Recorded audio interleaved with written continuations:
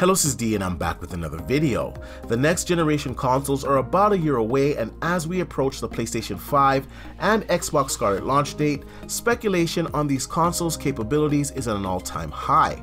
Now today I want to talk about each next generation console's ray tracing capabilities. Now throughout the video, the gameplay shown will have some ray tracing enabled, and that's to show some of you console gamers what to expect next generation with ray tracing. We also have some naysayers claiming that console ray tracing is going to be utter garbage, and I just want to point out that the consoles will be getting the second generation implementation of ray tracing, which will be far better than the first generation. Obviously the Nvidia GPUs were quite crippling when you enabled ray tracing, and I don't expect that to be the case, especially with the deep optimization that consoles are known to have. Sony has released some information on the PlayStation 5 specs: an 8-core 16-thread CPU with a Navi-based GPU with hardware accelerated ray tracing and an SSD capable of incredible speeds.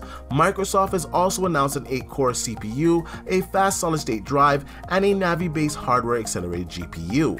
Based on the information publicly known, both consoles appear close in power. Although I think both will be close in power, ray tracing in my opinion may set these consoles apart. For some time we've heard some rumors that the Xbox Scarlett was more powerful than the PlayStation 5, and we've also had rumors stating the same about the PlayStation 5. Sony in a recent job listing posted that the PlayStation 5 would be the world's fastest console, only to retract that statement a few days later. Microsoft, on the other hand, has not backed down from stating that the Xbox Scarlett will set the benchmark for console gaming. Microsoft has recently updated its ray tracing support on DX12, a new tier of ray tracing support which adds new tools. Now this basically will make it easier for developers to incorporate ray tracing in their games, and I'm quite sure this will benefit AMD's GPUs as these are in the next generation consoles. We also have some next generation engines such as the Unreal Engine implementing ray tracing into their tools. Now it's easy to see with all the information out there that Microsoft will put a heavy emphasis on ray tracing. Microsoft's DXR is currently utilized by Nvidia's ray tracing GPUs, so Microsoft already is ahead on the API level. We have leaks from credible sources also stating that Scarlett's die is larger than the PlayStation 5, and when you put this all together it all starts to make sense. This could be due to the extra ray tracing cores. Now I want to be clear with everybody out here, this is not any type of confirmation, this is just speculation on my part on the information that is publicly known.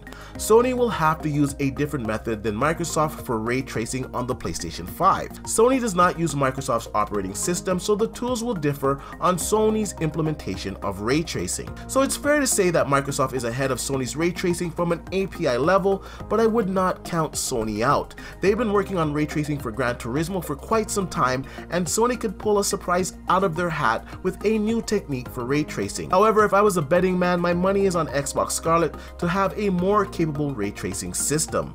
Already having the ray tracing base on the API level is a huge plus and bodes well for the Xbox Scarlett. The next generation consoles will give gamers a significant leap in technology. 60 frames per second games will be the norm finally, and ray tracing in consoles will also push gaming forward as a whole, with PC benefiting the most from the next generation consoles as the optimization will cross over. Ray tracing on consoles will look fantastic and breathe fresh new life into gaming. Anyways, let me know what you guys think. Are you excited for ray tracing games next generation?